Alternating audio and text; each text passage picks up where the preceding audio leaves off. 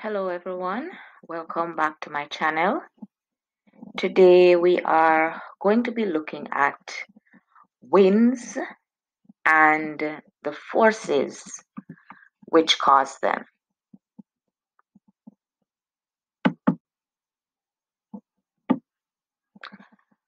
Wind is the horizontal movement of air from a region of high atmospheric pressure to a region of low atmospheric pressure. So as long as one place has a higher pressure than another place, air will begin to move horizontally. And as the arrow shows, it will move from the area where the pressure is higher to the area where the pressure is lower.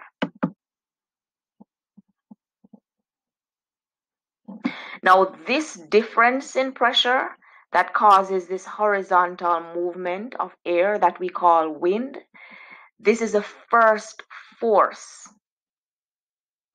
that we are going to be looking at.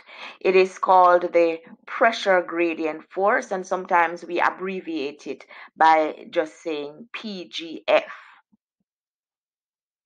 Now, unlike the other forces that we will be looking at, pressure gradient force has the ability to cause air at rest to actually start moving horizontally.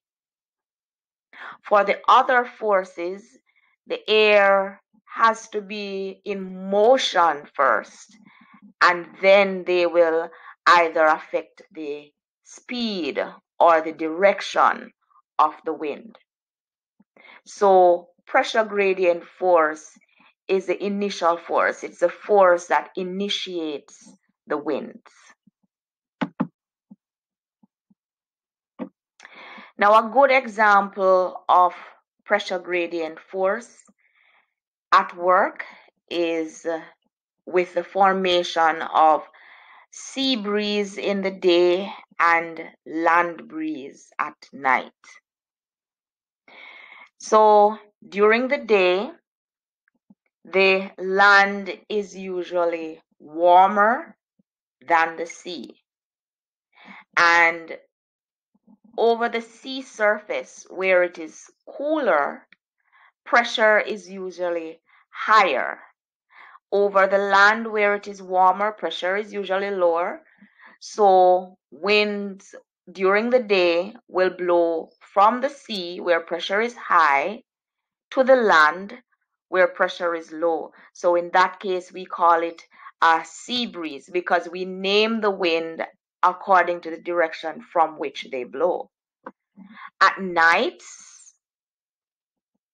the land will lose its heat while the sea will retain its heat.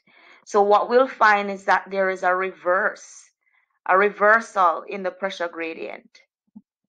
The water being warmer will have lower pressure. The land being cooler will have higher pressure. So the wind will blow from the land where pressure is high to the sea where pressure is low. And in this case, because it's blowing from land to sea, we have a land breeze. Okay, so that is how pressure gradient force works. But as I said before, there are other forces besides pressure gradient force at work that will modify the wind after it has been set in motion by the pressure gradient force. Some of these forces, these other forces, are friction, Coriolis force, and centrifugal force. Friction is basically a force that slows down the wind. Of course, friction is just an opposing force in nature, and we see it when we study other topics like earthquakes or landslides, etc. So friction is also important in the study of winds and can also oppose the motion of the air and act to slow it down. Coriolis force is an apparent force due to the Earth's rotation, and it acts to deflect the wind, or it appears to deflect the wind. Centrifugal force is a force that, again, another apparent force that comes into play when the air is moving in a curved path. So let's look at frictional force or frictional drag. So friction is a force which opposes movement. Friction acts to slow the wind speed. Friction always acts in the direction which is exactly opposite to the air movement.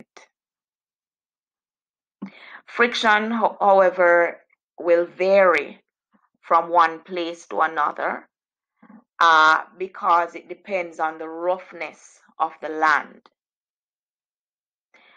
We'll therefore find that the friction will be greater over land, which is usually a rough surface, than the way it operates over the sea. All right. The higher the altitude, the lesser the frictional drag and the stronger the wind. So friction is going to vary from one place to another in terms of the type of surface. It will also vary according to altitude. So when the wind is blowing over the sea, it will tend to move faster because there is less frictional drag. But when it gets to the land, it will be slowed down by increased friction. That is, if there are no other factors at work. And in terms of altitude, as this diagram shows, the frictional drag is greater at the surface. So the further away from the surface you go, the less will be the frictional drag, and therefore the faster the winds will blow. All right, so the next force that we want to look at is the Coriolis force. Coriolis force is the apparent deflection of the wind to the right in the northern hemisphere and to the left in the southern hemisphere. And this is as a result of the Earth's rotation. So due to the fact that the Earth is rotating, large-scale winds appear to shift from their intended course. Now, let me point out the term large scale. So when we looked at land and sea breeze, we wouldn't find Coriolis force at work so much because it's a short distance. All right, and Coriolis force operates over a longer distance. So you wouldn't find Coriolis force moderating those small scale winds. But when it comes on to large scale winds that operate over a longer distance, we're going to find the Coriolis force at work. It is an apparent shift because it's not as if the wind itself shifts. It's the land beneath the wind that is rotating while the air appears to shift its course.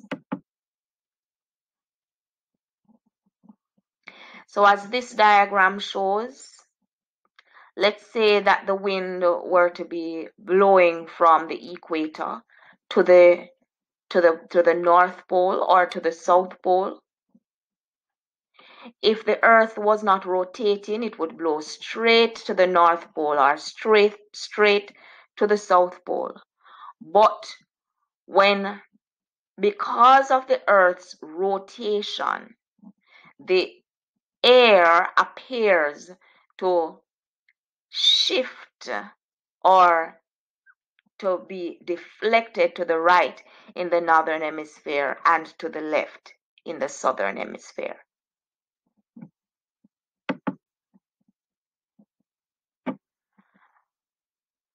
All right, so the Coriolis force is really the ground moving at a different speed than the wind is moving above the surface. Now we want to look at some of the characteristics of Coriolis force. Some of them I might have mentioned before. So Coriolis force increases as wind speed increases. So the faster the wind, the greater is the Coriolis force. Coriolis force also increases with distance. I mentioned that before. So the longer the distance, the greater is the Coriolis force. And as I said before, winds blowing over a short distance will not be affected by the Coriolis force. Another characteristic is that Coriolis force changes only the direction, but not the speed of the wind. Coriolis force is strongest at or near the poles, that is the north and the south poles. But as you move towards the equator, the Coriolis force gets weaker and weaker. And in fact, at the equator itself, the Coriolis force is non-existent. This is important when you're looking at weather systems such as hurricane, for example. A lot of persons usually wonder, why is it that hurricanes are powered by high temperatures, and even though the equator has very high temperatures, hurricanes do not form there. It's because hurricanes also need the Coriolis force to develop, and the Coriolis force is non-existent at the equator. Now, what's the reason for this? The Coriolis force is directly proportional to the angle of latitude. And so we know that latitude, we start numbering numbering the latitude from the equator. So at the equator is considered to be 0 degrees latitude. So that is one reason that the Coriolis force is non-existent at the equator. Let me repeat. The force, that is Coriolis force, is directly proportional to the angle of latitude, and the equator is 0 degrees latitude. So the Coriolis force is non-existent there. The Earth rotates faster at the equator than at the poles. And this is because the Earth is wider at the equator than at the pole. All right, and it is rotating from the axis, that invisible line that seems to pass from the North to the South Pole. Coriolis force is inversely proportional to the Earth's rotational speed. So what that means is the faster the speed, the lesser is the Coriolis force. So since the Earth rotates faster at the equator, the Coriolis force being inversely proportional to the wind speed is going to be non-existent there. At the poles, the rotational speed of the Earth is at its minimum. Hence, the Coriolis force is at its maximum. But at the equator, the rotational speed is at its maximum. Hence, the Coriolis effect is at 0. All right. So, we've looked at pressure gradient force, friction, and now we're looking at Coriolis force. When all three forces are at work, what will happen? All right. This condition where all three forces are at work will mainly happen over a long distance, because we need long distance for Coriolis force to be set in motion. And it is going to also happen at ground level or surface level, because we need the surface level for pressure gradient force, not pressure gradient force, but for friction to operate. So the best situation for us to see these three forces at work is at ground level over a long distance. So what will happen is that the pressure gradient force, which is the initial force, will set the air in motion, and the air will start moving from high pressure to low pressure. I want you to just look at the diagram as we speak. So the pressure gradient force is going to be causing the air to move from high pressure to low pressure. When that happens,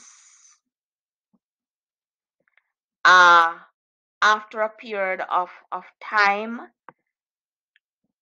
the Coriolis force is going to be set in motion, and the Coriolis force will now begin to deflect the wind. Now, friction is going to slow the wind. And when the friction slows down the wind, remember Coriolis force is greater when the wind speed is stronger. So because friction is slowing down the wind, the Coriolis force is still going to be acting on the wind, but it's not going to be acting as much as it would if the wind had been faster. So the result is that the wind is going to, because of these three forces at work, the wind is going to be blowing from high to low pressure, but not straight across. It is going to be deflected to the right, as long as it's in the northern hemisphere. So if you look at that diagram, that straight purple arrow is showing how the wind will end up moving.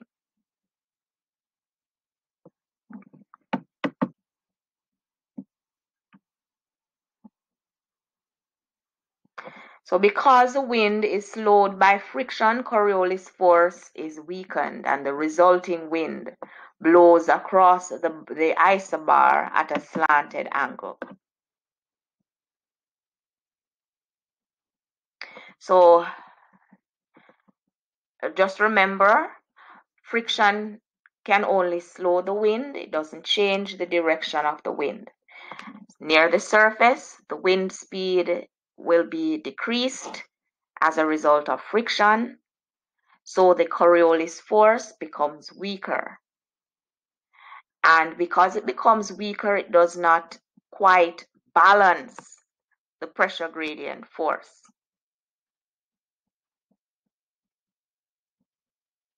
The imbalance that exists between the pressure gradient force and the Coriolis force pulls the wind toward the low pressure. The angle at which the wind crosses the isobars will depend on the level of turbulence and the surface roughness. On average, it will blow across at an angle of about 30 degrees.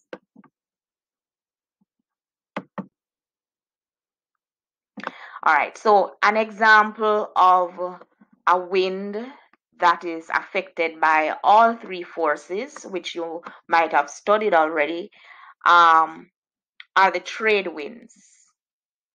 All right, so trade winds blow from 30 degrees north and south of the equator towards the equator. If the earth was not rotating, the trade winds would blow straight across from the north, from the north 30 degrees or south 30 degrees towards the equator. But because of the Earth's rotation and therefore Coriolis force, the Coriolis force now tries to balance that pressure gradient force, but it doesn't quite get to balance it because friction slows the wind and weakens the Coriolis force. So what results is that the trade winds will blow not perpendicular to the isobars, but will blow at an angle of about 30 degrees. So it blows across the isobar. All right.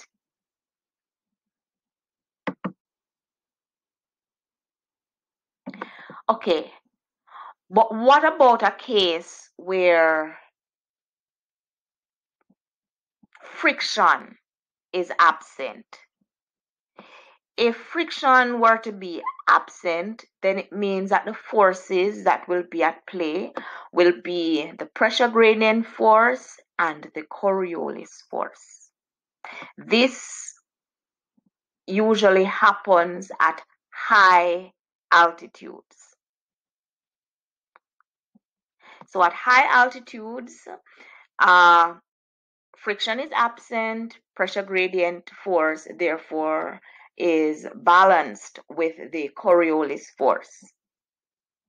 And as the diagram shows, when Coriolis force and pressure gradient force are balancing, then the wind that will result will blow parallel to the isobars. This wind that blows parallel to the isobars in the upper atmosphere are referred to as geostrophic winds.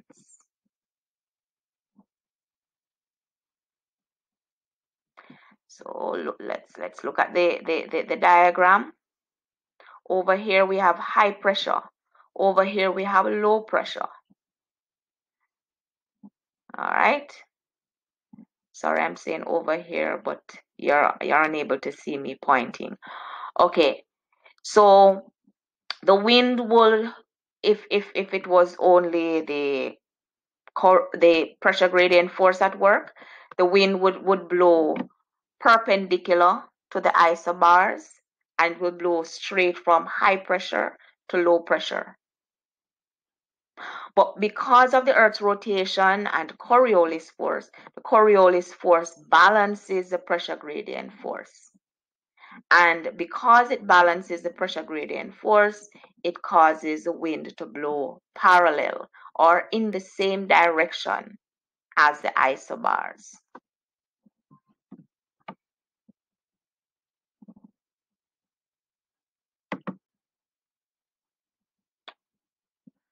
So let's look again on another diagram.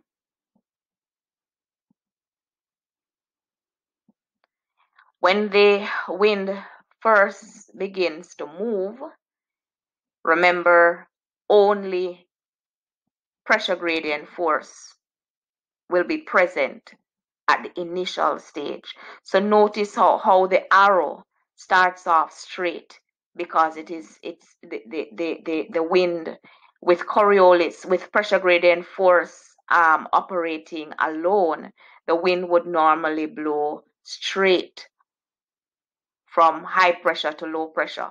But as the Coriolis force begins to set in motion and increase with distance, then the Coriolis force begins to balance the pressure gradient force until the wind begins to take a path which is parallel to the isobars. And as I said before, this is called geostrophic winds. Now, geostrophic winds, this is very important. Geostrophic winds will only occur where the isobars are straight or the wind is flowing in a straight path. All right, but this is not something that is common.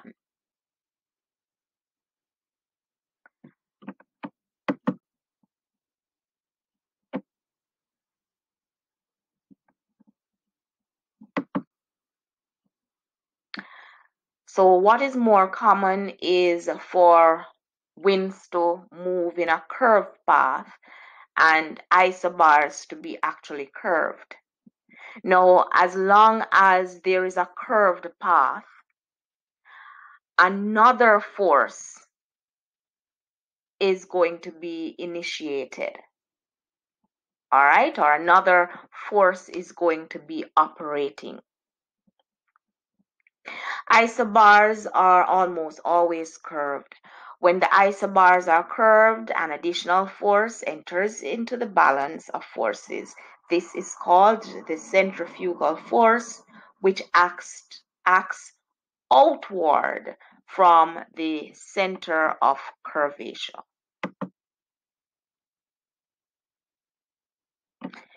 Centrifugal force is the apparent outward force on a mass when it is rotated.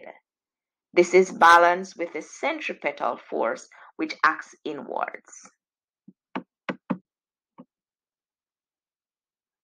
So when centrifugal force is operating, we're no longer going to be talking about geostrophic winds. We're going to be talking about gradient winds. Gradient winds, just like the geostrophic winds, will blow parallel to the isobars, but these winds are no longer balanced only by the pressure gradient and the Coriolis forces, and they do not have the same velocity as geostrophic winds have. The gradient wind is flow around a curved path where there are three forces: pressure gradient force or PGF, Coriolis force, which is controlled by the Earth's rotation, and centrifugal force, which operates when there is a curved path.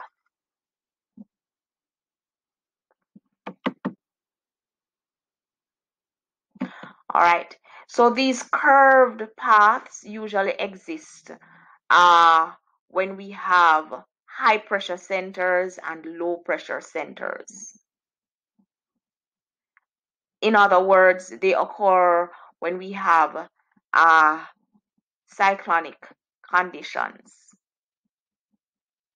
All right, so as we can see from the diagram, the isobars are now curved, which means that centrifugal force is also going to join the other two forces.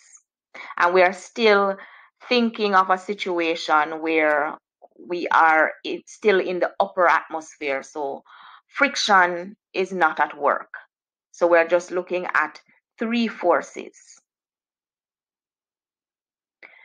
Around a low pressure center, the pressure gradient force will direct the wind inwards, as the diagram shows. So the low pressure will be at the center, high pressure will be outwards. Now, if the pressure gradient force is pulling inwards, then the Coriolis force is going to try to balance that force. And so the Coriolis force is going to be acting outwards.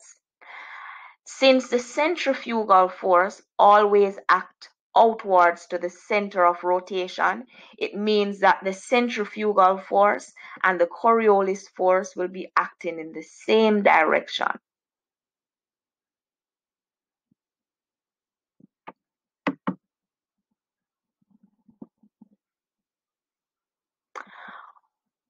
The result is that the winds will be slowed down.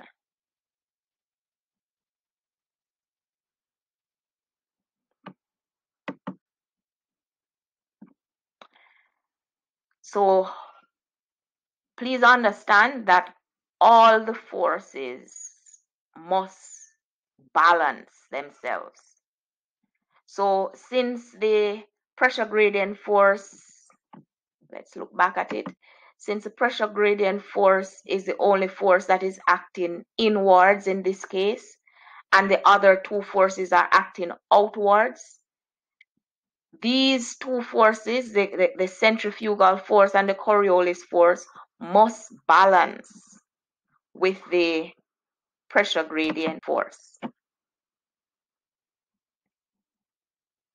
Now, the pressure gradient force will not be changed in the process. So the only force that has to make an adjustment is the Coriolis force. So the Coriolis force will get weaker.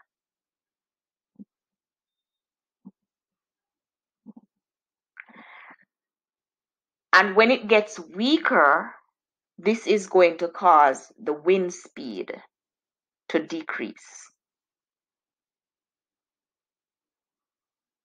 So in this case of low pressure system or a trough, the gradient wind blows parallel to the isobars and it blows slower than the geostrophic winds. All right, so that is around an area of low pressure or a trough. Please remember, around a trough, the wind is going to get slower.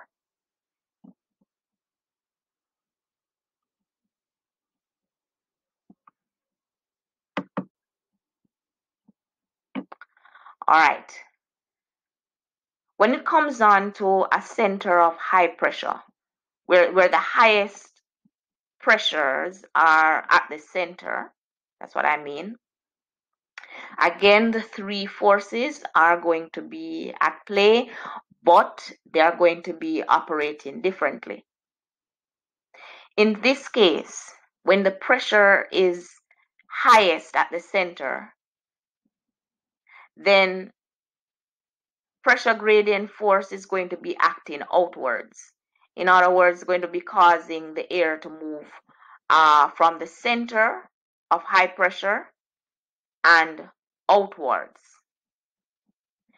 The Coriolis force is now going to try to balance the pressure gradient force. And so the Coriolis force is now going to be moving or be acting inwards.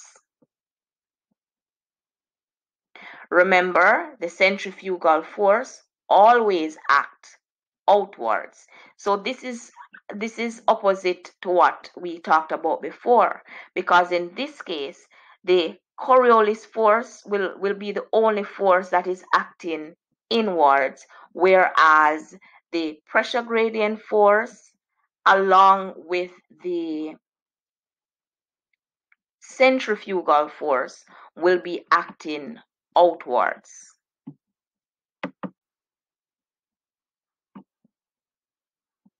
So in this case, the wind is going to speed up.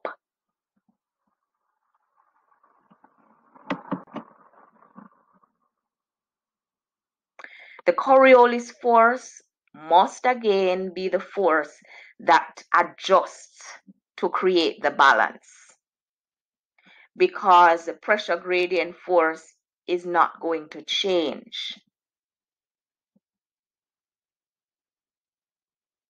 So because the pressure gradient force is going to be acting in the same direction as the centrifugal force, the Coriolis force must increase in order to create the balance. And this is going to cause the wind to speed up.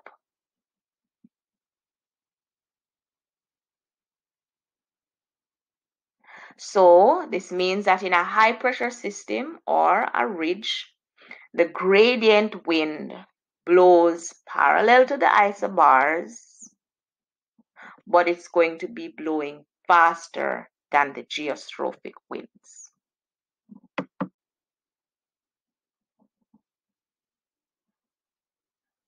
All right, so this diagram is basically showing what we already talked about, how the wind will blow where there is a trough, which is an area of low pressure, and where there's a ridge, which is an area of high pressure. Now, which wind or wind system have you actually studied where this concept is applicable? All right, so you would have also studied the jet stream. And when you studied the jet stream, you learned that within the jet stream, or at times the jet streams might begin to meander, and those meanders are called Rossby waves. So the jet streams begin to develop Rossby waves. When those Rossby waves are developed, if we have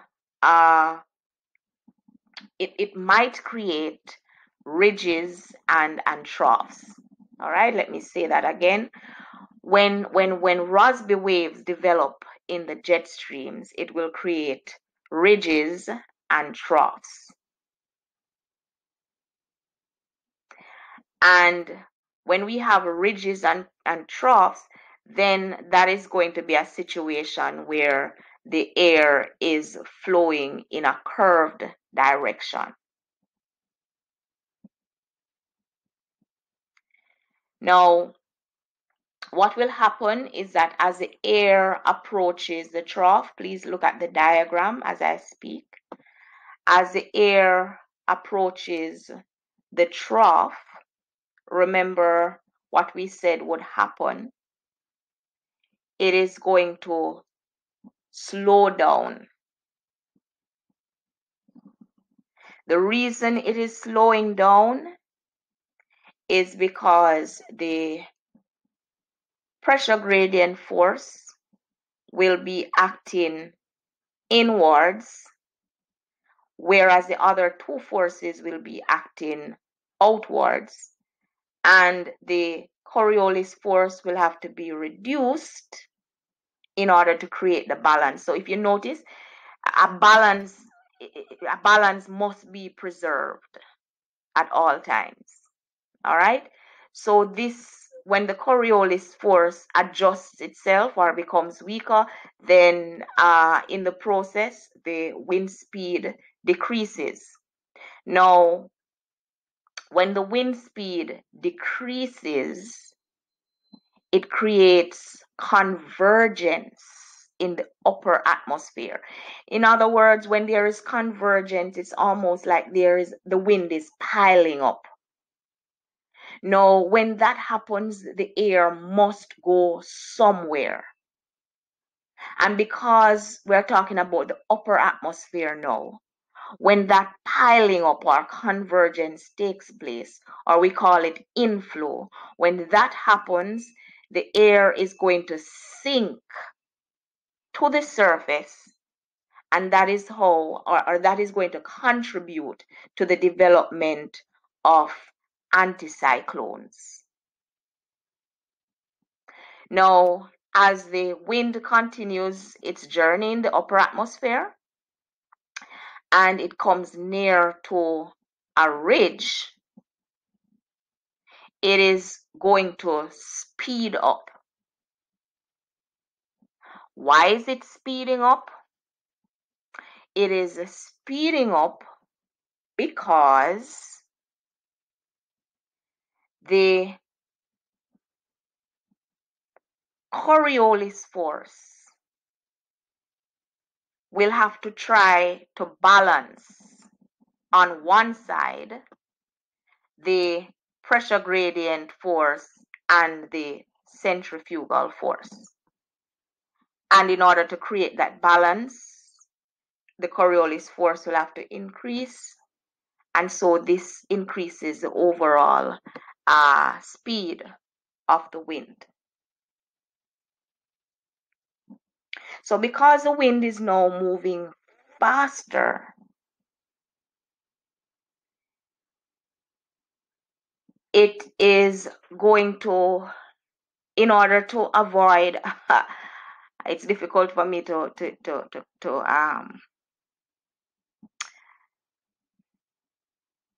the terms to pull the terms to actually explain what I'm trying.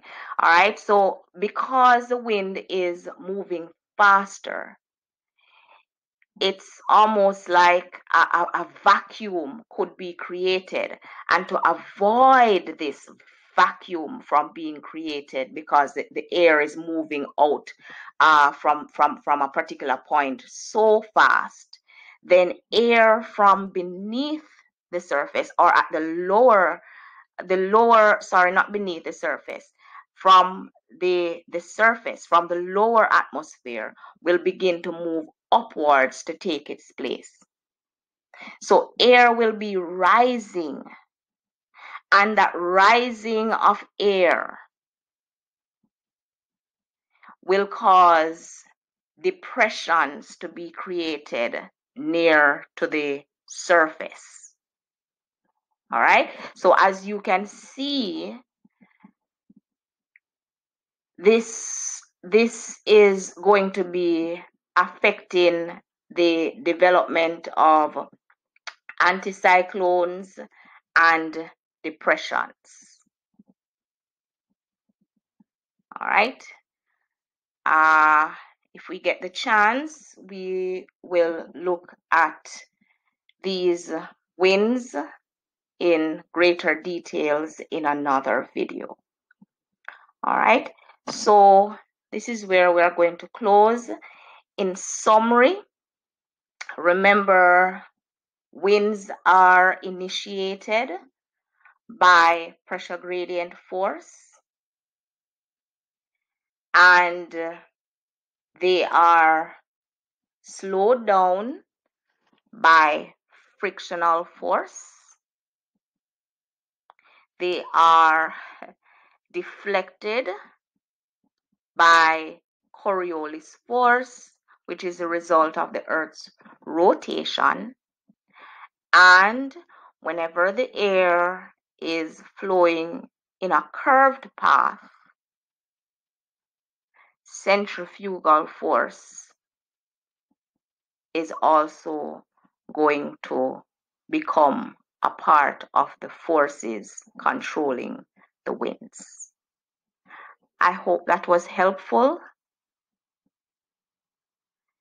If you enjoyed, if you learned anything, if you benefited in any way, I want you to share the love. So I'm going to ask you to share this video with somebody else. And if you have not yet subscribed, I'm going to ask you to just go ahead right now and subscribe to my channel. Thank you very much for watching.